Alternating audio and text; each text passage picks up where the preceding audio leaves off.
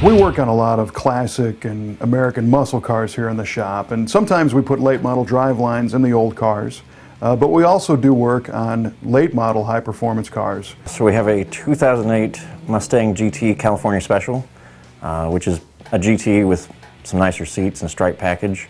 So it comes with the 3-valve 4.6 liter. It's got a 5-speed. The customer is a really cool guy who has done a few modifications to this car already, but like everything else, he always wants more, you know. We're all bitten by the horsepower bug. So this car came to us basically with its stock 281 cubic inch 4.6 liter V8 under the hood, and we explored some avenues to be able to give him more power and a little more rumble and some better ways to utilize all that power. We started the project by taking the car to our local dyno shop at Larry's Electric and doing some baseline dyno runs to see how much power this thing was making as it sat from the factory. One of the things that's kind of frustrating about the Mustang is there's not a good way to get a tach signal. So unfortunately we didn't get any torque readings, but we did get 300 horsepower to the wheel, which is actually a little more than we expected to start with. To make this car even more fun, we put a supercharger, headers, and a better Centerforce clutch in it. Because of all the things we were doing with the car, we thought it would be best to kind of put some things together when it would be easiest because of processes in other places. So we started by pulling the intake off. Now this car is also as much about looking good as it is about going fast. So we took the opportunity to do some detail items under the hood. And the main thing is these engines are all aluminum, which looks great when the aluminum is new, but aluminum tends to oxidize pretty quickly, and then it starts to get that grainy, dingy kind of look. So on aluminum engines and parts, we've been using Eastwood's ceramic high heat engine paint. It's really nice stuff, and we use an aluminum color, you know, so we clean them up and we respray them to make them look like fresh aluminum that'll never oxidize. To provide a little contrast to all that shiny silver paint, we ordered a set of wrinkle black Ford Racing valve covers and then took a few minutes to detail the lettering. Our in-house pinstripe artist, JJ, was able to hand paint the blue oval and the Ford Racing letters in a light blue color, which goes with the Ford Racing theme and gives us, again, a little bit of contrast. We thought it would be best to do the clutch at this time because the intake manifold wasn't installed on the car, so we could rock the motor back without fear of hitting the firewall or the supercharger that we were installing later hitting the firewall. So at that point we pulled the transmission and swapped out the stock clutch and flywheel for the Centerforce dual friction clutch and light and flywheel.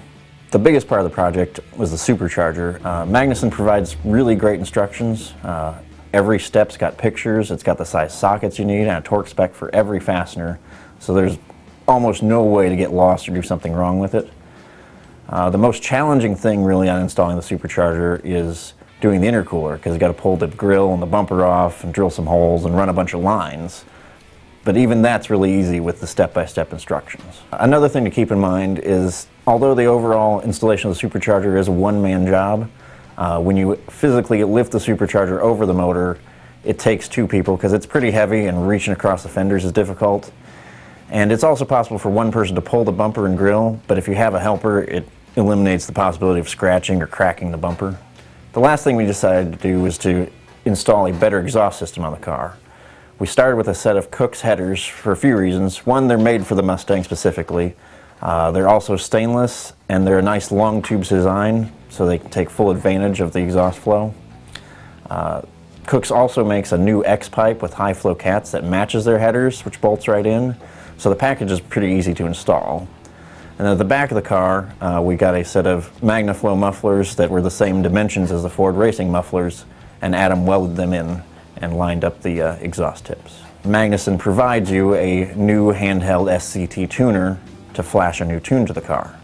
So you flash the new tune to the car, make sure all your connections are tight, turn the key, pressurize the fuel system, check for any leaks. If everything seems good, they ask you to start the car and run it for just a few seconds, make sure there's no weird noises, it starts up, doesn't have a misfire.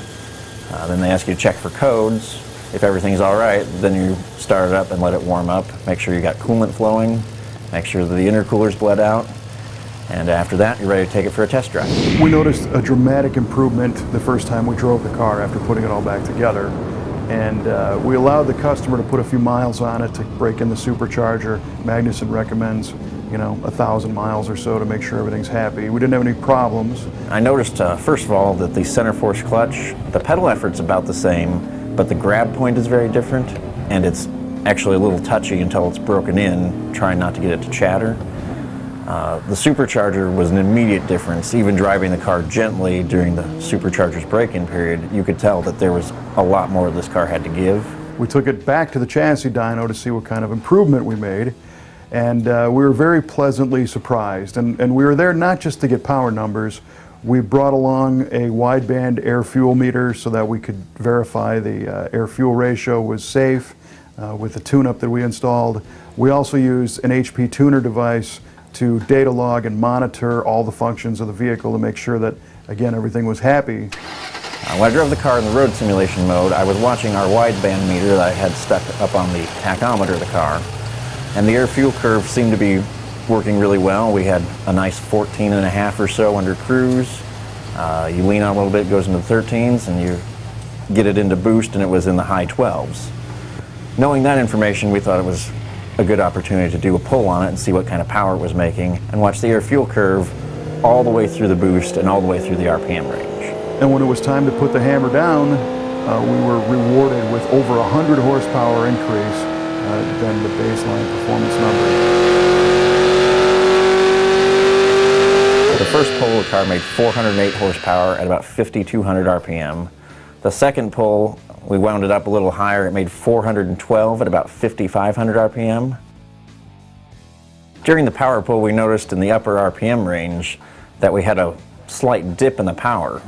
So we went back and reviewed the log, but it appeared based on RPM and airflow that we probably hit the 7-pound boost valve. So the power dropped off, and then it continued to climb after that. After knowing that the air-fuel curve was safe to drive it, on the way back from the dyno shop, I felt a little more confident putting my foot to the floor in it, and this thing is pretty phenomenal for a 281 cubic inch Mustang. I like the sound of the car. It's actually not that loud, but it definitely has a nice MagnaFlow sound to it. As we're looking at probably 450 horsepower at the motor, and when you get up into about 3,500, 4,000 RPM, you need to hang on with this thing. You can see more of this car and learn about the parts we used on our shop's website. A little different address this time. It's V8speedshop.com.